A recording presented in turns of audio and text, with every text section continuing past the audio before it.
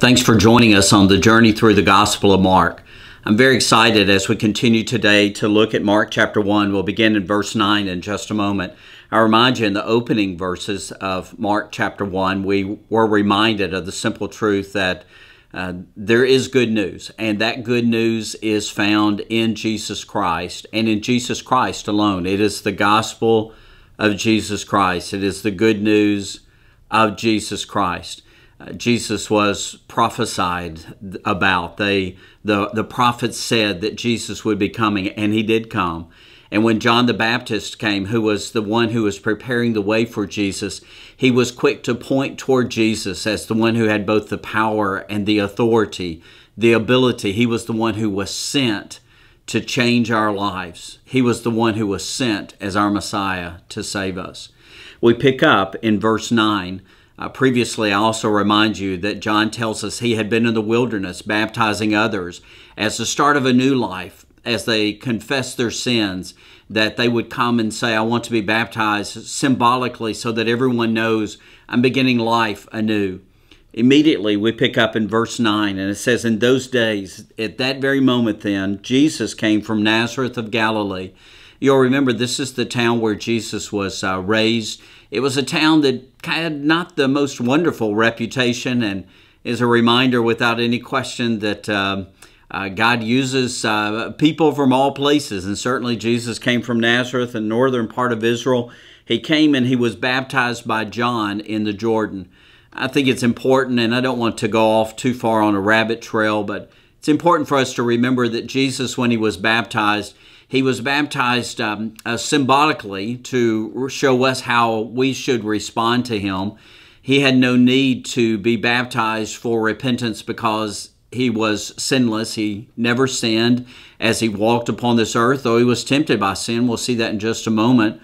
But certainly he was not one who sinned, so it wasn't necessary for him to participate in the baptism of repentance. But he was baptized symbolically so that everyone else could follow the pattern of Jesus, that we would then live out as Jesus walked and as he lived here upon this earth. Baptism was also the symbol for Jesus at the beginning of a new phase of his life. The baptism was the beginning of his ministry. Luke dates the baptism somewhere around 28 AD.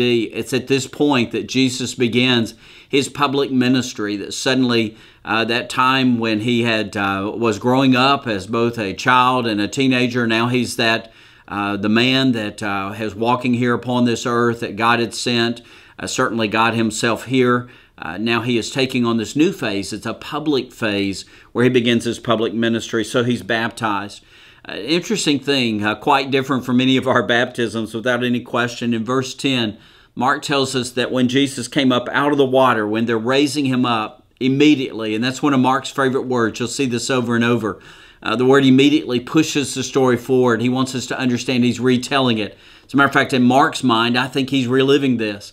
And he says Jesus was baptized, and when he came up out of the water, at that very moment then, it said he saw, Jesus sees us. This is a revelation for Jesus. Mark is able to relate it to us, but this was for Jesus. This is a reminder of God's work in his life and through his life. It says Jesus then saw the heavens being torn open. It's interesting. It is a reminder that this is a blessing or the affirmation that's coming down from heaven. The source certainly is God. The heavens are being torn open, and the Spirit then is descending upon him like a dove. As a reminder that certainly because he is God, the Spirit was always within him. But the affirmation to him, because Jesus is getting ready to walk through some very difficult days. He's going to experience frustration in dealing with the disciples. He's going to experience frustrations of dealing in a fallen world, of dealing with difficult people like the Pharisees and the scribes. And this becomes a moment in time in which Jesus then is commissioned, where he's set forth to accomplish and fulfill the role of the Messiah that he had been sent here upon this earth. And as a visible sign to Jesus of that, God sends the Spirit upon him, or at least sends the dove that came down, or something like a dove, to come upon Jesus to remind him of the Spirit which exists within him. And he sends this dove.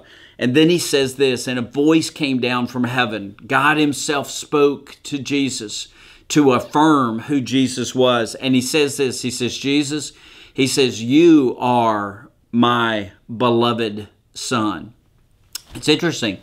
When we wonder who all heard this, what we know for certain is that Jesus heard it. It's a second person pronoun, you.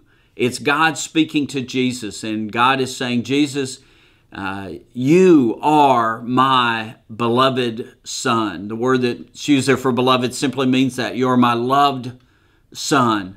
He wanted to affirm to Jesus. Jesus knew this. He wanted to affirm to him, though, that there was a consistent and constant love between him and between God. The two of them certainly coexisted, and the Father speaks to the Son and says, I just want you to know I love you. And then he goes on, he says this, and with you, Jesus, I am well pleased. It's almost the sound of a proud father. It certainly is the sound of affirmation of God the Father as he looked at the life that Jesus had been living here upon this earth, as Jesus had descended into this earth, fully God, fully man. He had walked, and God says, Jesus, I am well pleased. I think it's also a future affirmation that everything that Jesus does, God is pleased with. And so he says this, Jesus, you are my Son. With you, I am well pleased. It's such a reminder to us as we begin that we always need to keep in perspective who God is, and more specifically, who Jesus is. Jesus is God's Son who's come to earth, and he found the good favor. He found the pleasure of God in his life. In a much less way, I would say that you and I want to make certain that we're walking upon this earth in such a way that that we are pleasing to God. We should live in such a way that when God looks at us, that he says, this is my child, I am well pleased. We all know the pride of a parent when they see their children accomplishing good things, and certainly living a life, more so than just accomplishing good things, but living a life that is a reflection of God. And that's one of the joys of being a parent, is to be able to say, that's my child. I am so pleased. And that should be what we strive for in our lives. Jesus Christ accomplished that. He did that. He set the example for us as well. And you'll notice then that verse 12 follows and says, and the Spirit immediately drove him out into the wilderness. Mark abbreviates the story of the wilderness temptation in this passage, but we're reminded that while Jesus was in the wilderness, that he was tempted by Satan. It is interesting that the Spirit is the one who sends Jesus into the wilderness. The wilderness is a place of barrenness in Scripture. It's a place where God often speaks. It's a place where there is a seeking for God. And Jesus finds himself in the wilderness, there being tempted by Satan. You'll remember that Jesus did not succumb to sin. He was tempted but never sinned.